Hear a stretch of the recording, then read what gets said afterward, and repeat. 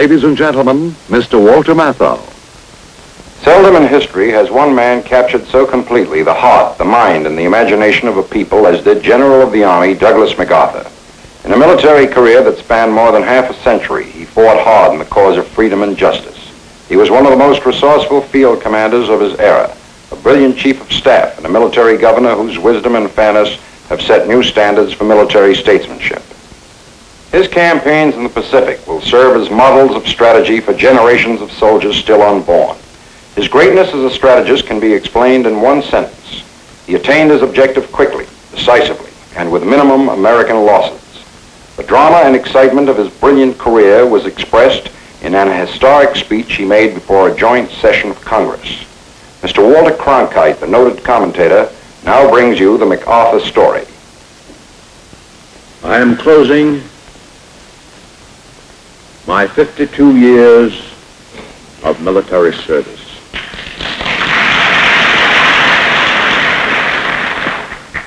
When I joined the Army, even before the turn of the century, it was the fulfillment of all my boyish hopes and dreams. The world has turned over many times since I took the oath on the plain at West Point. Indeed, much has happened to the world since Douglas MacArthur took the oath at West Point, and in the wars and the periods of peace since, he has often been a central and dramatic figure. The beginning of an extraordinary career. Young Douglas with his father, General Arthur MacArthur, boy colonel in the Civil War, and veteran of the Philippine campaign in the Spanish-American War. One day when the son was 13 years old, his father is said to have remarked, "I think there is the material of a soldier in that boy," a truth that was soon made clear. Entering West Point, he showed extraordinary brilliance in his studies, attaining an average that was the highest in a quarter of a century, and he won the coveted A in athletics as well. 25 years later, he was to lead the American team in the World Olympic Games. Meanwhile, the campaign in the Philippines was being brought to a successful completion under his father's able leadership.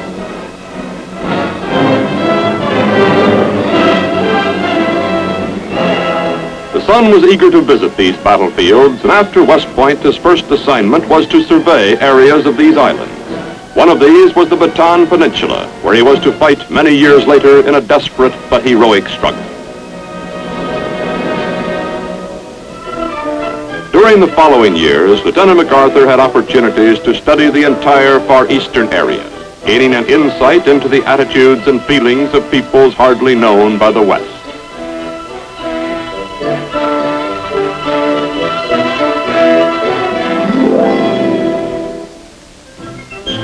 At the beginning of World War I, the plan was to use only regular Army divisions to oppose the powerful German Army. Meanwhile, outside these divisions, America had many trained and able men. A proposal for a new division of National Guard units from as many states as possible was vigorously advocated by a Major Douglas MacArthur. Said he, "It will spread over the whole country like a rainbow." The idea for the Rainbow Division, the 42nd, was his, and he worked constantly to see that the division was well trained and equipped for the raging battle that awaited it in France.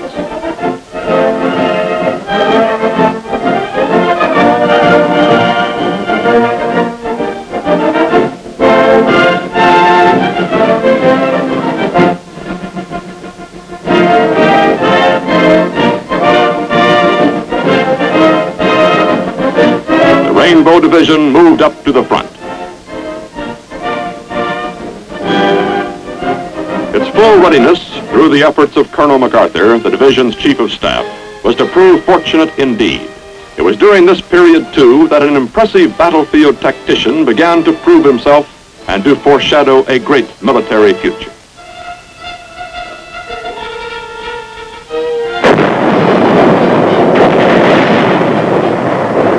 Soon known for brilliant decisions on the battlefield, Colonel MacArthur was also to gain a reputation as a man who faced danger completely unafraid. Before long, he was in command of the Rainbow Division, the youngest American division commander in the war.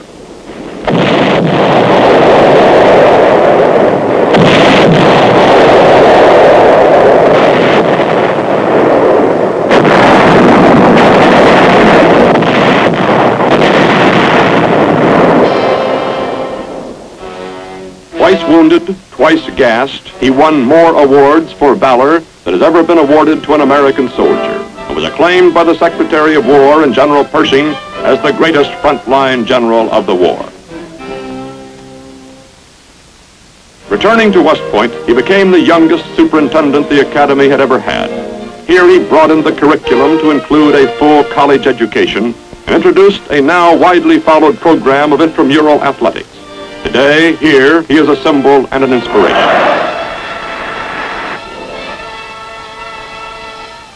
In 1930, MacArthur was appointed Chief of Staff with the rank of full general. During his term of office, much of his time was spent in building an army that had been pared down to only 60,000 combat soldiers, a most difficult effort when an attitude of pacifism dominated the nation. In keeping with his principle of examining the military situation at close range, he toured Europe to observe the forces of other nations. In France, he was recognized once more for his outstanding military contribution to the Allied cause. In Germany, he foresaw the build-up for war.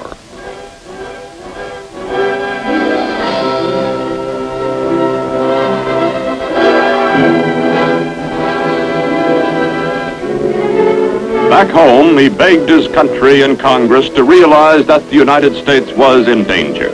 As Chief of Staff, he foresaw the need for a new type of army, mechanized, mobile, and insisted that our defense force become capable of rapid expansion. Recognizing his abilities, President Roosevelt broke precedent by reappointing the youngest Chief of Staff we have ever had to a second term.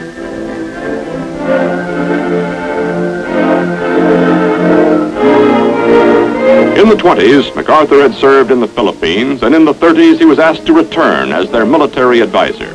A deep mutual regard between the Filipinos and MacArthur grew during this period. It was the basis for a gallant defense that was to come.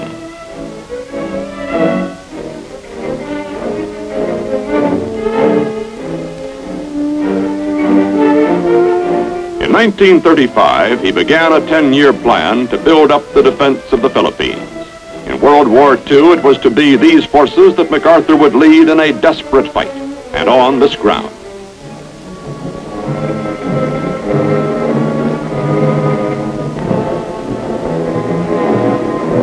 But now the leader, at 57, having served in the United States Army for 34 years, decided to retire. 4 years later, it was as though his military career were just beginning.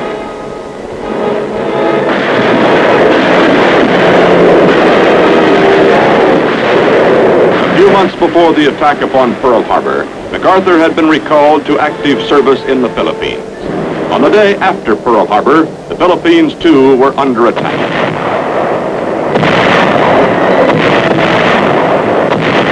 Defense here was pitifully hampered by lack of men and planes. With his knowledge of past campaigns, particularly those of his father in this very area, MacArthur withdrew his meager forces into the mountains of the Bataan Peninsula.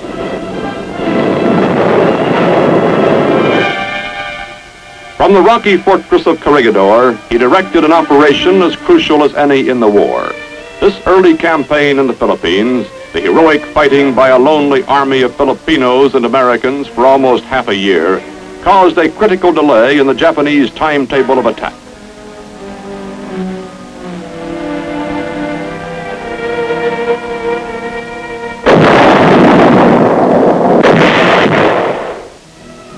Back at home, the leader of the first desperate ground fighting became a symbol to a nation just beginning to gird itself for all-out war. The people found in him what they were beginning to discover in themselves, a spirit of intense determination.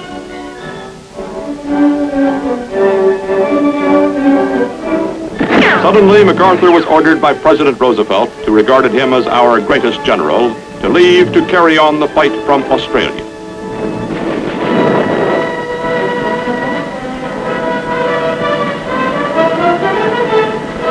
Leaving the Philippines hurt him deeply.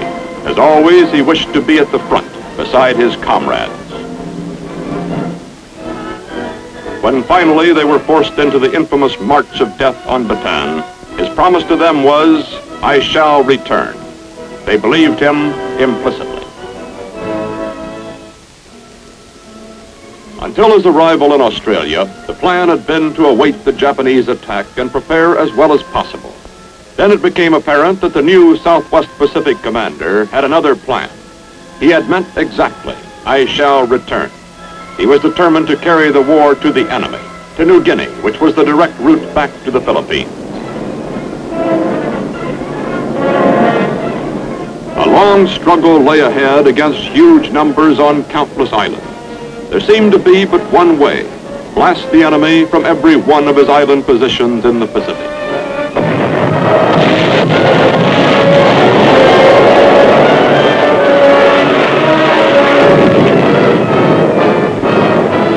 Victories came, but they were costly. Was there some other way?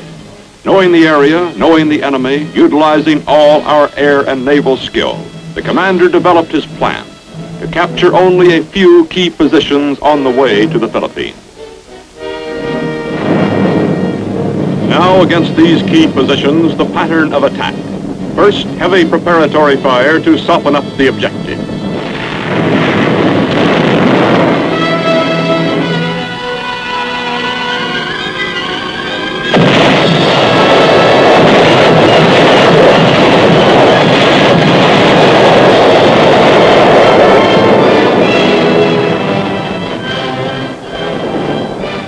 Next, the landing. These were varied, unpredictable. In each case, the selection was dictated by strategy rather than by sympathetic terrain.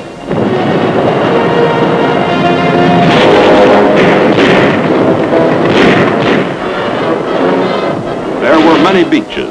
Some were ideal, hardly more than a matter of getting one's feet wet. Meanwhile, the gain was tremendous, the enemy never having expected us to come ashore here.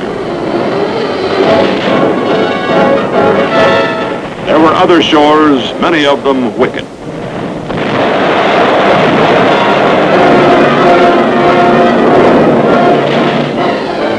Sometimes the attack was in frail craft, sitting ducks for the enemy if surprise had not been accomplished.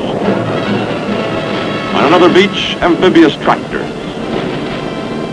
Continually the envelopment, the flank attack, decisions, difficult ones, boldly made, based upon unique knowledge and experience. In addition, a mastery by MacArthur of combined operations of the three arms, the key to modern warfare. Leaders and men shared the glow of victory. Losses on the Allied side were relatively small, since damaging frontal assaults were avoided. But thousands of Japanese, prepared to fight to the death, were rarely given this opportunity. Although many were captured, thousands more were isolated, their supply and communication lines destroyed. In the words of the strategist who conceived and carried out the plan, the main body of the enemy was left to wither on the vine.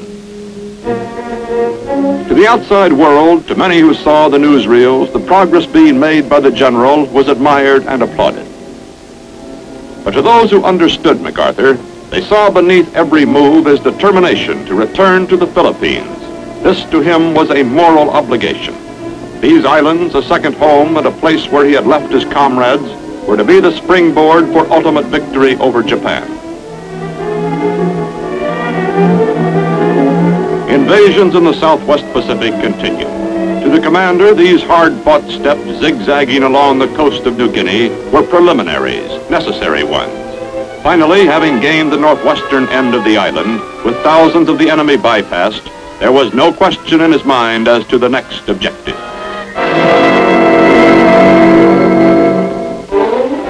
But the president, the commander-in-chief, was not so sure. In a meeting at Hawaii in 1944, "Where do we go from here, Douglas? Shall it be Formosa or the Philippines?" In the discussion with Admiral Nimitz and the president, there were many urgent military reasons for the choice presented. And one less tangible reason for going into the Philippines presented by MacArthur. On moral grounds, we had to return to support the Filipinos, our allies and friends. The decision was made.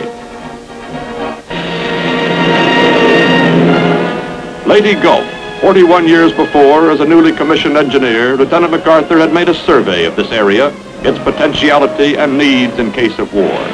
Now, 2 miles off the starboard, was Leyte again.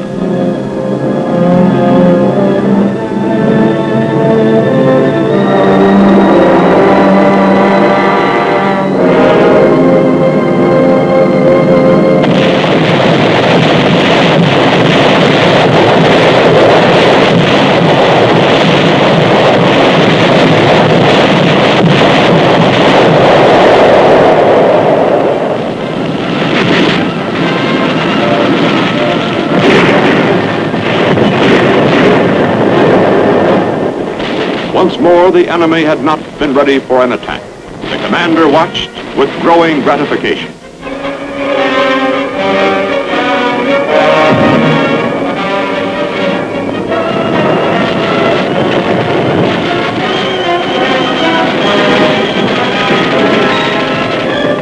With the help of guerrilla intelligence and sabotage, Americans held the beachhead, encircling and surprising the enemy. Now on the beaches of Leyte, a seemingly limitless supply of LSTs, men, and equipment, the result of carefully laid plans.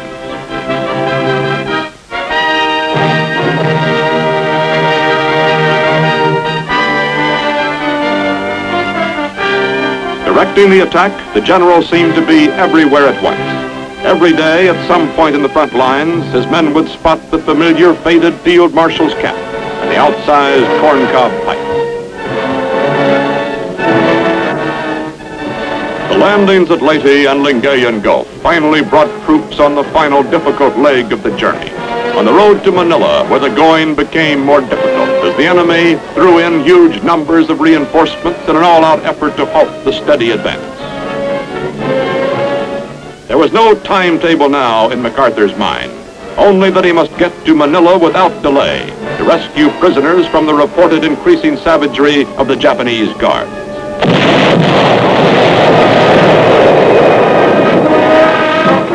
In Manila, the fighting was block by block. Troops found what the leader had told them to expect. The enemy had dug in for a long siege.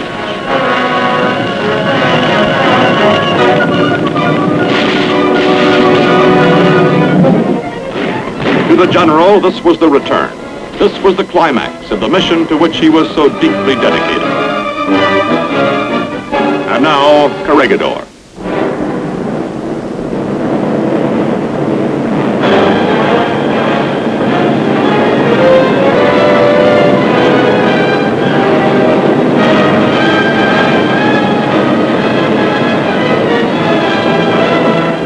Stronghold, which early in the war had been so effective a fortress for withstanding attack, was now his.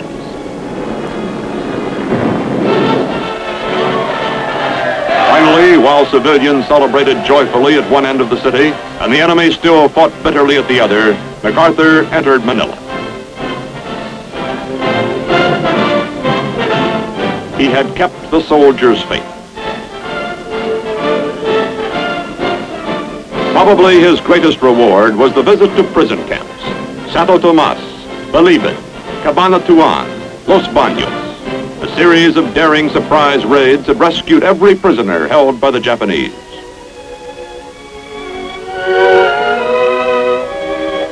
"I'm a little late," he said, "but we finally came."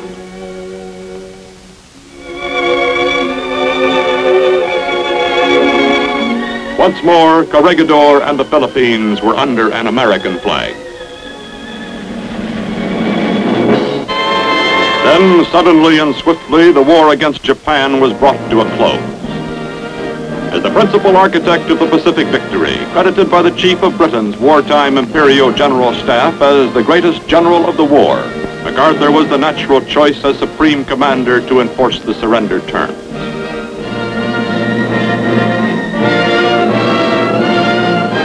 Aboard the battleship Missouri, an awesome ceremony was to take place, one which reflected the deep awareness of a great soldier, his understanding of war and peace, and the historic moment that this was. It is my earnest hope, and indeed the hope of all mankind, that from this solemn occasion a better world shall emerge out of the blood and carnage of the past. A world founded upon faith and understanding. A world dedicated to the dignity of man and the fulfillment of his most cherished wish for freedom, tolerance, and justice. Let us pray that peace be now restored to the world, and that God will preserve it always. These proceedings are closed. Now began one of the strangest occupations of any land by any conqueror. An idealist with firm convictions on the way democracy can be presented to Eastern peoples, MacArthur determined to guide the Japanese through a complete social revolution. While the emperor with his deep hold upon the people was retained, almost every other institution became affected by what was entirely new to the Japanese, Western democracy. The ideas caught on under the sure leadership of MacArthur. There was the enactment of a constitution and universal suffrage.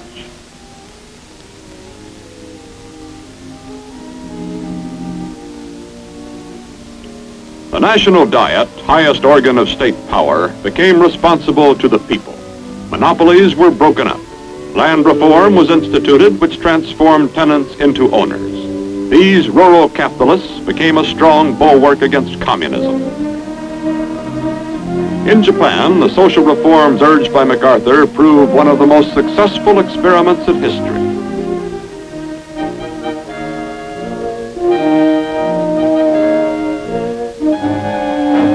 An implacable enemy became a friend.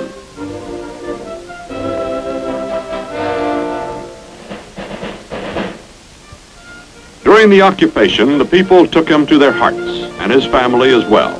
His wife, she who had been beside her husband at Corregidor, and their young son, Arthur.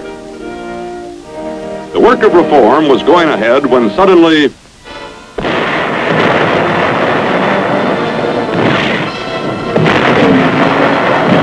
a huge military force swept down from North Korea across the 38th parallel. Handfuls of Americans serving as occupation troops in Japan were flown into South Korea in a rapid show of strength aimed at showing greater resources than actually were at hand.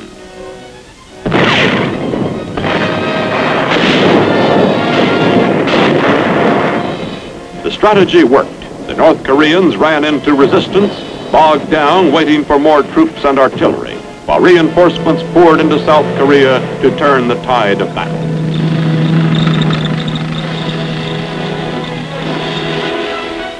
During the ensuing months, General MacArthur guided the war as Commander-in-Chief of United Nations forces in Korea. Again, he studied the fighting at close range, a man in his 70s, visiting battlefields as dauntlessly as he had many years before when a young officer in France.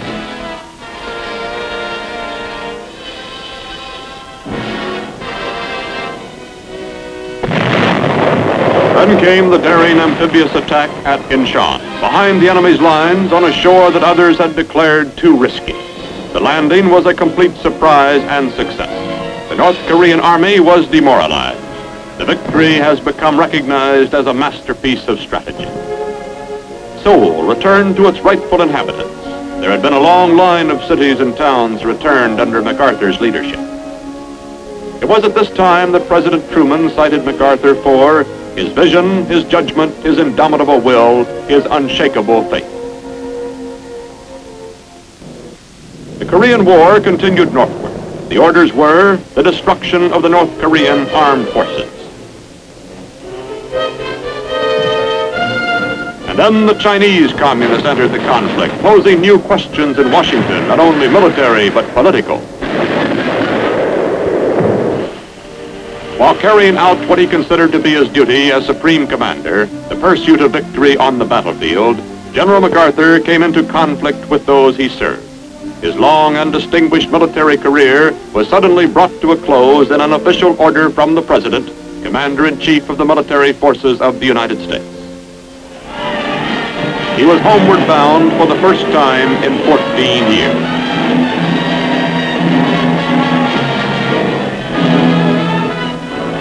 The San Francisco reception was the largest, the most vociferous the city had ever known.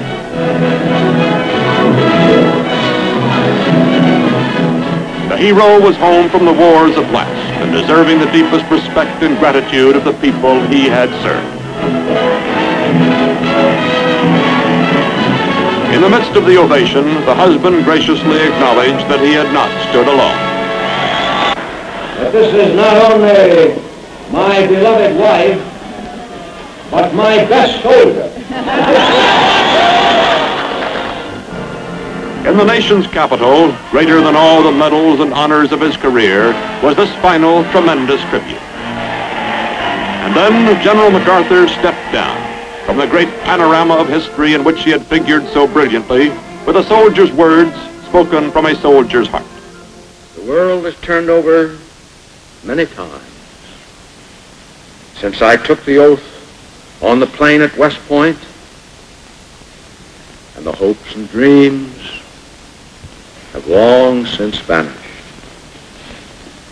But I still remember the refrain of one of the most popular barrack ballads of that day, which proclaimed most proudly that old soldiers never die. They just fade away. And like the old soldier of that ballad, I now close my military career and just fade away. An old soldier who tried to do his duty as God gave him the light to see that duty. Goodbye.